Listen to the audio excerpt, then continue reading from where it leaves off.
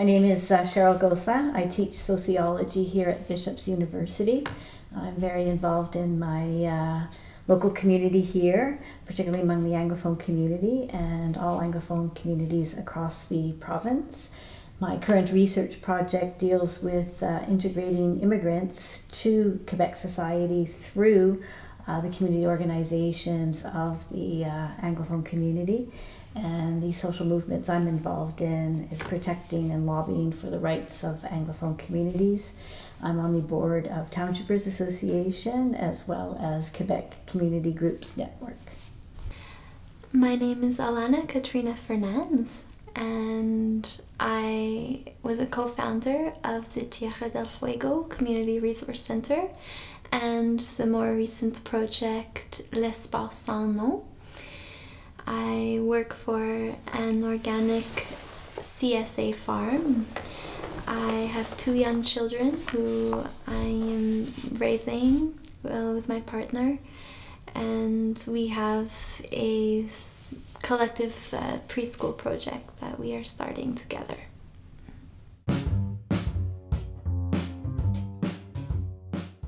What social movements or activities have you personally been involved with? I was co-founder of a community project based in Lennoxville called the Tierra del Fuego, which is a kind of community resource center and common house. So we were living, me and a couple other people, we decided to rent a house in common, live together, eat together, and kind of organize activities for the community, offer services such as a garden, community kitchen, library space, and slowly over the years it became it's still in existence, and it has become a kind of source to find community and to learn different things and have positive social experiences and whatnot.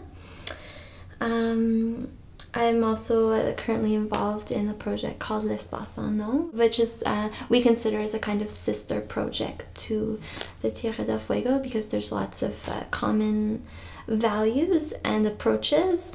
The difference is that the L'Espace Sans Nom is in a public venue, whereas the Tierra is in a private living setting. Which was intentional to kind of neutralize the space and make it feel a bit more accessible to just any stranger off of the street. And it is also more bilingual. The Tierra del Fuego was started by primarily Anglophone people, and the L'Espace Sans Nom is very much a good example of the fusion between young social movement activists who are English speaking and French speaking. When did Tierra del Fuego start? In 2008, and L'Espace Sans Nom in 2013. Yeah.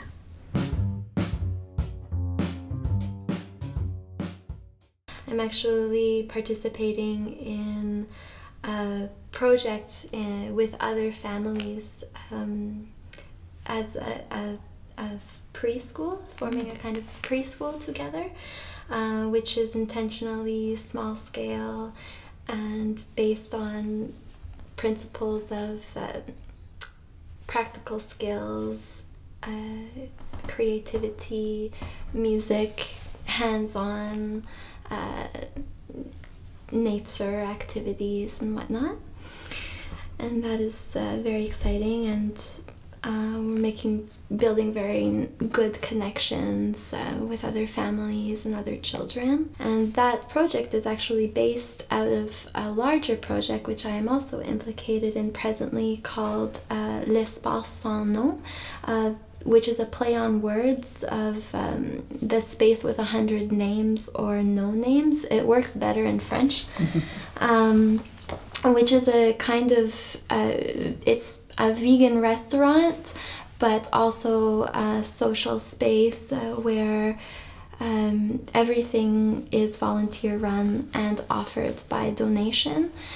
And so the project has been started with the spirit of the economy of generosity, we're calling it, as a kind of alternative to paid exchange, monetary exchange, and to have access to healthy food and recreational activities. The kind of activities that are offered at the space include a wide variety of things, such as film screenings, yoga and meditation, workshops on like food transformation, art cafe, things of that nature. So, it's housing also our preschool as well. So it's very family friendly, intergenerational.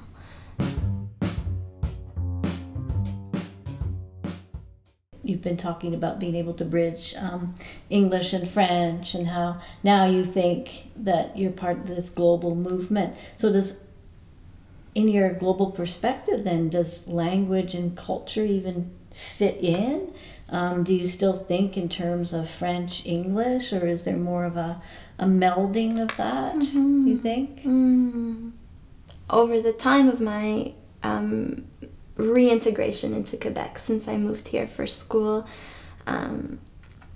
I have learned French. I've become bilingual, and that has really enriched my sense of affiliation with the community and with other people. Like my actions and experiences tend to be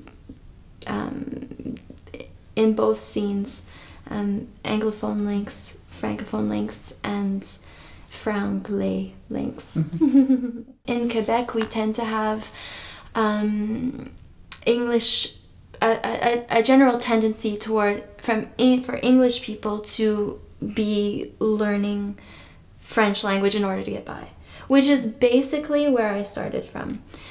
But from my Francophone friends and colleagues, I do see an interest and a similar kind of enrichment in learning English and in knowing about English culture as well, which is not something I don't feel is spoken about or is celebrated as much. Like the Francophone aspect of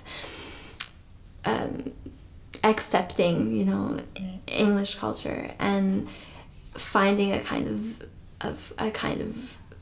validation in that, and a kind of richness in that. So to say that it definitely goes both ways, even though it's not something that tends to be understood or recognized or supported or encouraged. Yeah. And that we can have a place, even that I'm learning that I can, speak English when I need to speak English.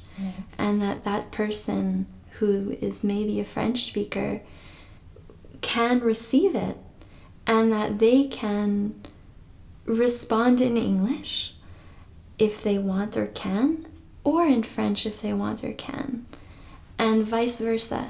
And there can be place for both, and there can be a mutual sharing and like co-creation of kind of franglais.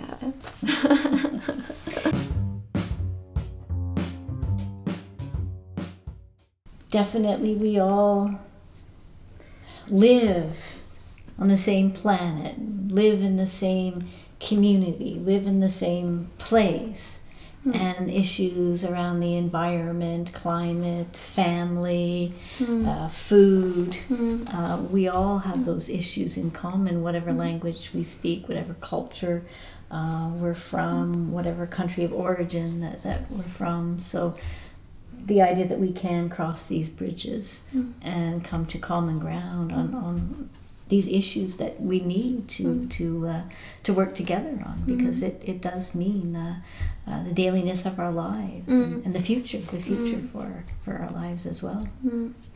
What language issues pose challenges or offer strengths? There are barriers because there's difference, right? And so I think we have to be very conscious about being courageous to try, to break those barriers, or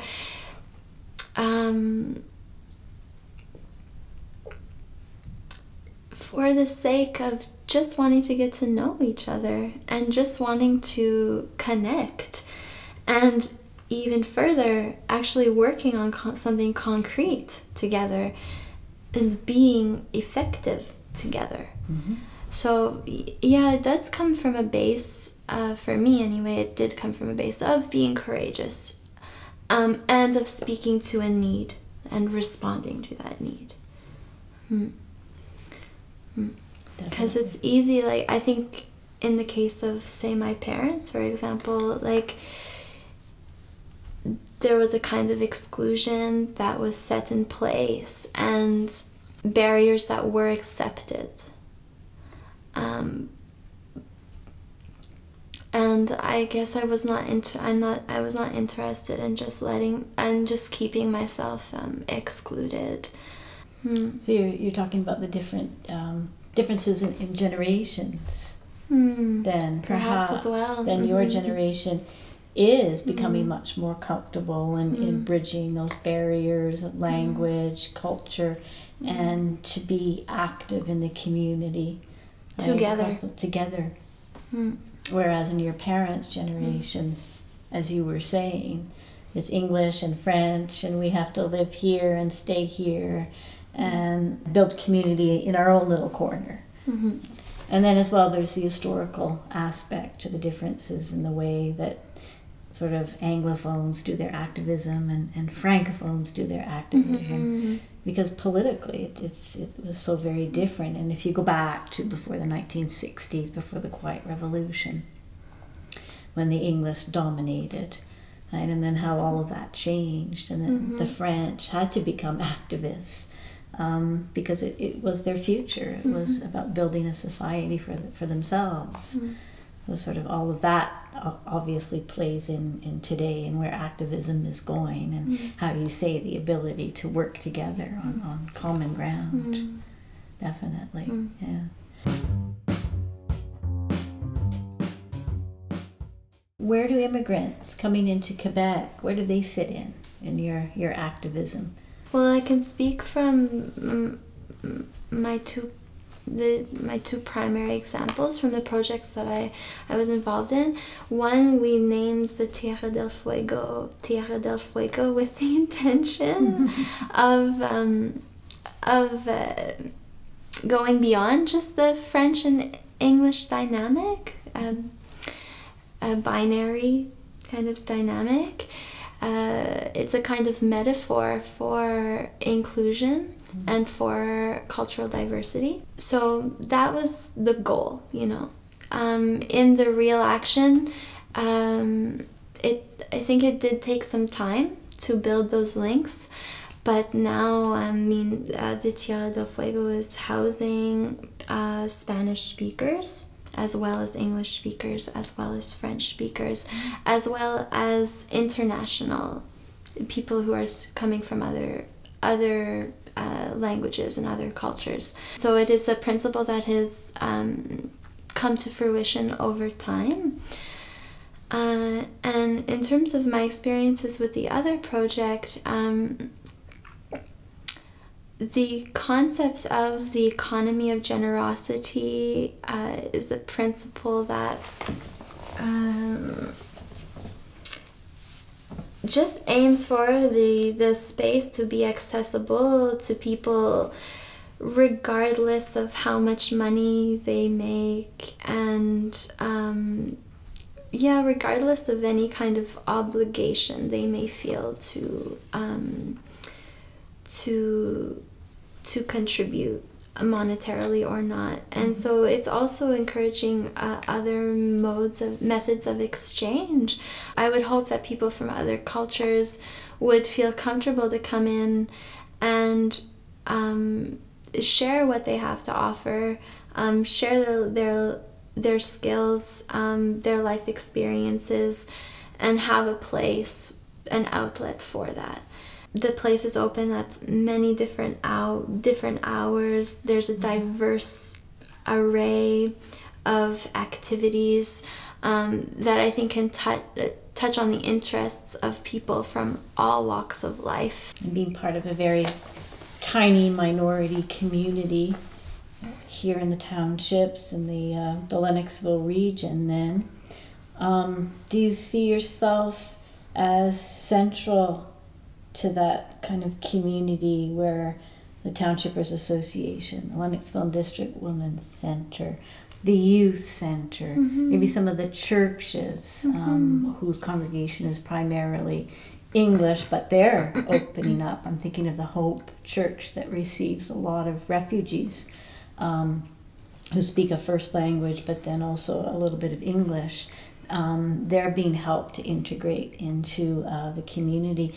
So do you see yourself as part of that community? So in other words, you're not just activists working there, you're sort of activists that are central or working with that minority community, being Anglophone, which is more and more inclusive to Francophone neighbors, and then as well becoming more and more inclusive, creating, like you say, a multicultural common space for all kinds of Quebecers.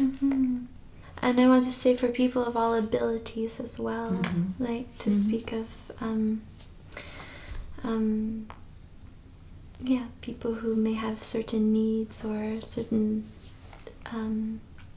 special ways of learning or of acting. Yes, absolutely. I see us as being allies.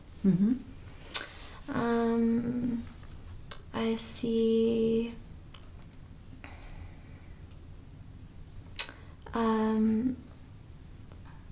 us as, you know, just trying something, opening our doors, and through your social activism, you've been able to build these bridges across language and culture and difference, all kinds of differences. Knowing you as a former student, I can really see that now that you put the personal and the political together, because I remember you as an independent young woman in Tierra del Fuego, and then now what you're talking about in terms of your personal life and your children, and then where you're working now. I can really see the evolution of your social activism, and now the why. So for me anyway, it totally fits. And that's, thank you for sharing that. That's wonderful. The young person came to you this afternoon and said, I want to become a social activist in the community. What advice would you have for them? I would say, take your time, calm yourself.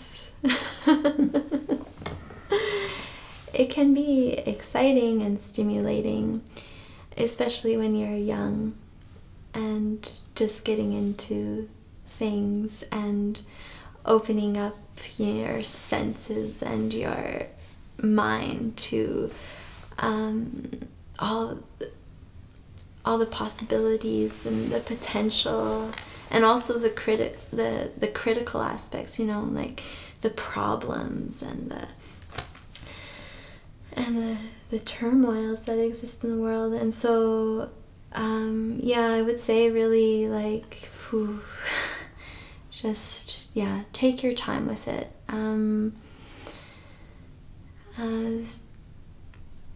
Keep grounded, take care of yourself so that we can build relationships that are respectful and that are yeah, really effective.